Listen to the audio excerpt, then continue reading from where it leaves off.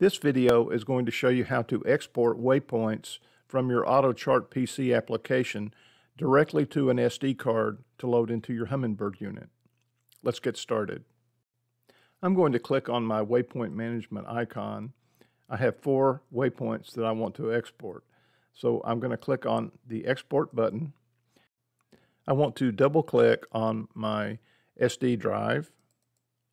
It shows me the folders that I have. Right now, I only have the snapshot folder, so I need to create a new one. So I'll click on New Folder, and I'm going to call this Matrix. Click OK. Now I'm going to double click in Matrix, and I want to name this file Data. So it's done with exporting the waypoint. Now I can take this SD card, put it into my Humminbird unit, and it will ask me if I want to upload this information.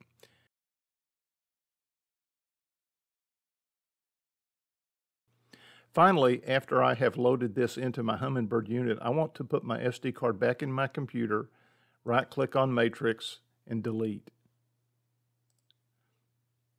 If I don't do that, every time I boot up my Humminbird unit, it's going to ask me if I want to upload those waypoints.